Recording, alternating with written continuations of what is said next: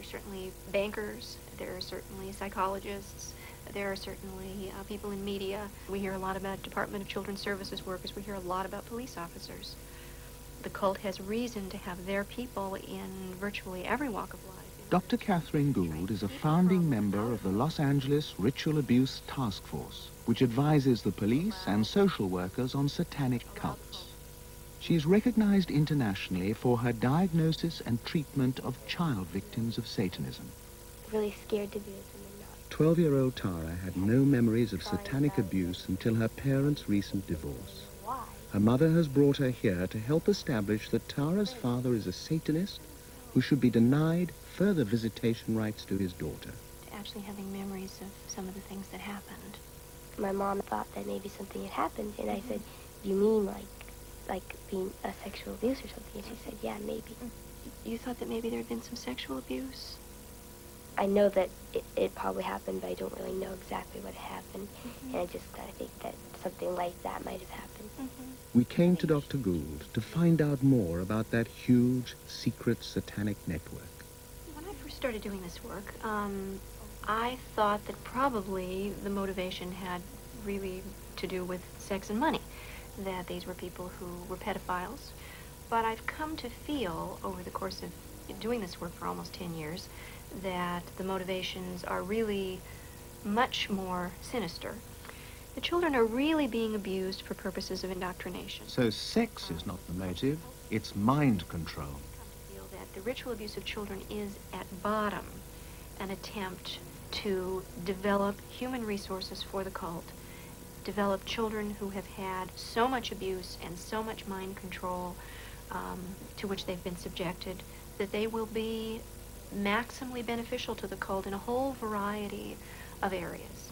But with what possible aim? I think their aim is really to have as much control of, of this country and of other countries as they can possibly get. The FBI Academy, Virginia, which houses the National Center for the Analysis of Violent Crime. If any evidence of an organized criminal conspiracy were to come to light, the investigators here would be among the first to be consulted. Special Agent Ken Lanning. When I first heard about what has come to be called satanic ritual abuse, I was inclined to believe that it was going on. And the reason for that is I had been dealing with the extreme aspects of violent, evil, criminal behavior for a long time. And I had no problem with the idea that people can be exceptionally cruel and vicious. But as time went on and the cases continued to come in, more and more cases, you were simply never able to find any real evidence, any real corroboration. I'm not aware of one single documented case in the United States and in other countries as well that I've consulted on. And I've consulted on several hundred of them. In spite of the lack of any physical evidence, the story of the secret satanic conspiracy continues to be popularized by newspapers, magazines, radio, television, film, and many books, including some that have been specially written for children and others that supposedly describe the true experiences of those who have survived Satanism. And the further the story of this conspiracy has traveled from its American roots, the more lurid the details seem to become. Birmingham, England. Again, I was right. They were buggered. I had everything done to them that is humanly possible in a satanic, evil way. What happened to all those little children's bodies? They were dismembered.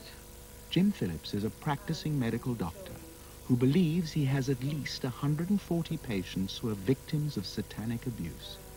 15 are currently under treatment. Virtually all our female patients have had their own babies sacrificed. They witness terrible, terrible things. Can I stop for a minute?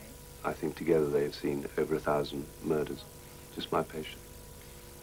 10% of the population of Great Britain are practicing Satanists. You're talking about 5.5 million Satanists? Yes.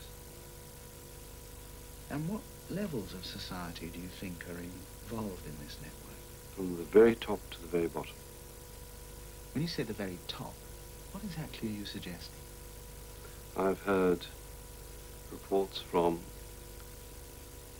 my patients that there are members of the royal family involved, and also members of the cabinet. Harley Street, London, one of the most prestigious medical addresses in the world. Here, Vera Diamond practices as a therapist and advises police and social workers on the Satanic conspiracy. We're apparently looking at international connections involving vast areas of crime, from child pornography, snuff films, to big international arms deals. They take over people's minds in a vast way, which is very difficult to understand until you actually work with a number of people who have experienced this. There's something called mind control, where they take over people completely. We understand that it even involves very high security forces such as the CIA. And I'm informed it's as far as the royal family, and I'm told there are families higher than the royal family. But you can't possibly put that out. And I know you're running the camera, and I know you've got the sound on. What is your source of evidence for the extraordinary information you seem to have about this country? My patients. But how can you be sure that your patients are telling you the truth and not mixing dreams and fantasies with reality? There must be some truth in it. And we hear the same story time after time after time. But to be fair, from people who read the same literature, communicate with each other, and go to the same joint therapy sessions. That obviously is true.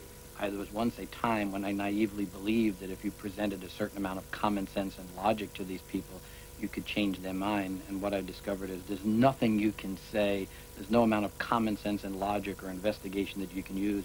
No matter what you come up with, they have an alternative explanation that is consistent with their belief in this conspiracy. And I got to the point after being involved in dozens of these cases that I said to myself, what's happening here? Either I'm dealing with the most sophisticated crime conspiracy that I've ever seen in my professional life, or there are some alternative explanations for what's going on here. Leading psychologists believe they have alternative explanations for satanic memories. Quite frankly, I have never yet seen anyone who claims to be a multiple personality who hasn't been in the hands of a therapist for some time. Professor Hart is Dean of the Graduate School of Psychology at the Fuller Seminary in Pasadena. These multiple personalities are created or brought into being or reinforced or shaped by therapists who are looking for them. The therapists are the ones who selectively reinforce these beliefs. But you can, I know from experience, many years' experience as a therapist, I can get a patient to believe anything. I have tremendous power with patients. And most multiple personality disorders are people who are highly suggestible, who have vivid imagination. They thrive on this sort of thing. And by reinforcing, the therapist, in my opinion, sort of strengthens the crutch, strengthens the escapes, strengthens the avoidance. And that person is not being taught how to face reality with courage, but how to escape from reality by some fairy tale belief. In spite of these rebuttals, the belief in an international satanic conspiracy continues to gather strength, with police and social workers taking up the cause. The judicial inquiry has opened into the Orkney child abuse affair, in which 9 children were taken from their parents after allegations of ritual satanic abuse. All were later returned to their homes by the authorities, and the charges were dismissed as fundamentally flawed. Dat in Nederland kinderen gedwongen worden bloed te drinken, seksuele handelingen te verrichten met lijken en mee te werken aan babyoffers. The fifth estate. One case of child sexual abuse grows into a frightening, widespread scenario of ritual cult activity. It happened in California. Children are questioned again and again for weeks and months, their lives damaged. In the U.S. and Canada, there's a hunt on for satanic cults, and innocence often seems to offer no defense.